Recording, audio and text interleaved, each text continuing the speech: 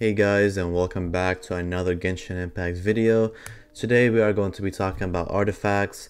I'm going to be explaining every single artifact set in the game for you and just primarily how they work and who they go for. Now I'm not going to be explaining every single unit obviously, but just a general description of every artifact. And once you pick your artifact set, I will also show you what to do with main stats and substats. And with that out of the way, let's get right in the video. One important tip before you guys start farming artifact dungeons is that you shouldn't be doing it until you're level 45 so you can guarantee the legendary piece. Now once you have the legendary piece and you're level 45, you can start looking at sets like the Thundering Fury and the Witch of Flame for specific characters. But before that, you're going to be getting Sojourner, Instructor, Exile from just normal chests and bosses around the map.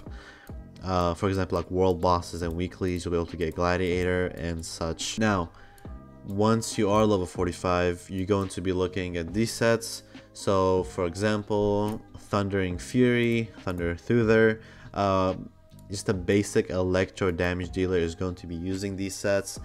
I primarily go for the Thundering Fury. It is a lot better just overall. It boosts your electro damage and decreases your your cooldown time and your reaction damage.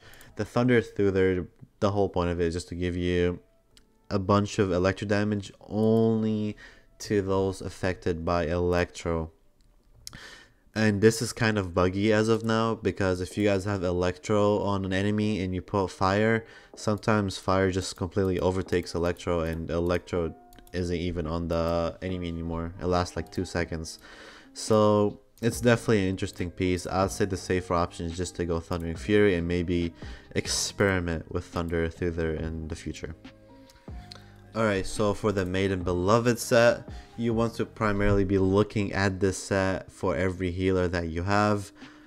This can be used on Barbara, Chi-Chi, can even put it on Jean. Some characters like Chi-Chi do scale off attack, so it'll be better if you do 2-piece Maiden and then 2-piece Gladiator. For Barbara, she scales off HP, so you can just go ahead and use the whole thing. But yeah, definitely if you have a healer, take a look at Maiden Beloved. Alright, and now for the very Decent Veneer.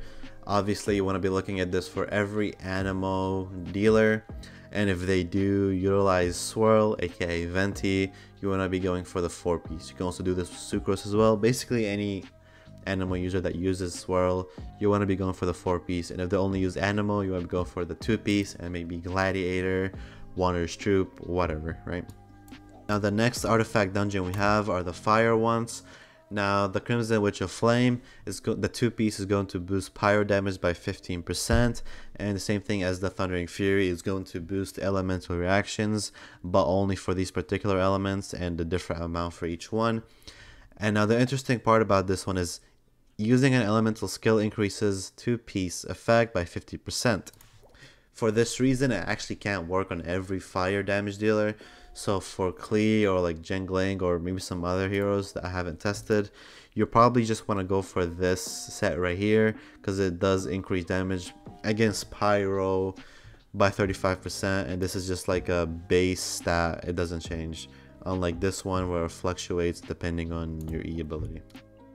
Alright, this set right here I actually have 0 experience with. I have not built a single GU character yet, but I have heard that this set actually only increases damage by the character that puts the shield. So for example, if Noelle gives a shield to herself, only she gets the damage, not everybody in your party that has the shield.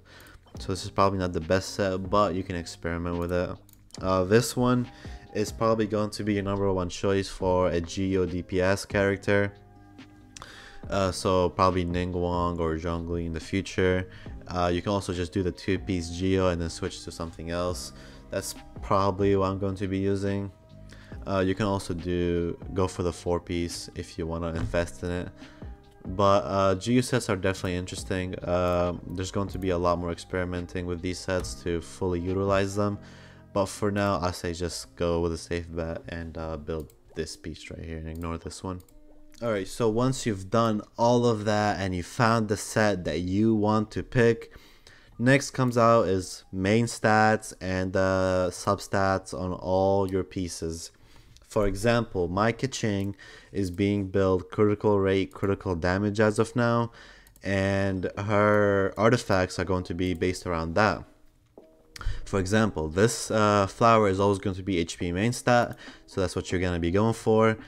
Critical rate, critical damage, this has to be one of the main things you focus on, since the flower and the feather are actually always base, so you can focus on the substats as much as you can. So I got my critical rate, critical damage. I got very lucky with these as well because they're actually very useful for Keqing. Now we go for the feather, same deal. And then for the hourglass, you probably want to go, you have to actually go attack on this one.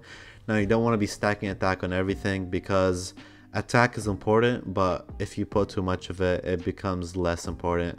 So a good rule of thumb is 2000 attack, or maybe around 1800. It's not really a big deal, just don't go 3000 attack. That's gonna hurt you.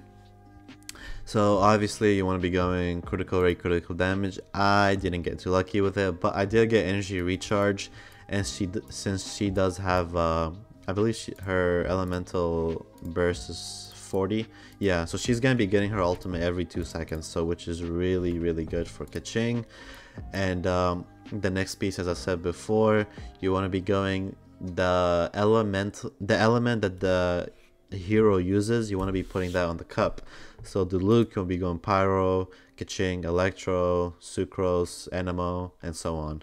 And obviously you want to be going critical rate, critical damage as well, same substats for everything. But since the cup is a lot harder to get the particular element for, you're going to be doing something like this until you get like AR 50 or something, because this is all about luck. So if you get it, you get it. If you don't, you're gonna be running crappy substats for a while. Now for the hat, you want to be running critical rate, critical damage. As you can see, all my plus 20 hats are critical rate, critical damage for every unit that I have. Obviously for heroes like Venti, you don't want to be doing this because your swirl doesn't critical. But for pretty much everybody else, you want to be going critical rate or critical damage depending on what substats they need. For Diluc, as you see, I have critical damage because when you awaken Diluc, you get critical rate, so you don't really need much critical rate since his base critical rate is very high. But that pretty much explains everything. If you guys do have any questions, I know artifacts is a very complicated topic, so make sure you guys ask me all the questions you have about artifacts in the comments. I will make sure to answer every single one if I can. And as always, YouTube tells me to do this. Press like on the video if you did enjoy it. Also sub to the channel if you want more Genshin Impact related stuff. But that is going to be it for me today. I hope you guys enjoyed, and peace.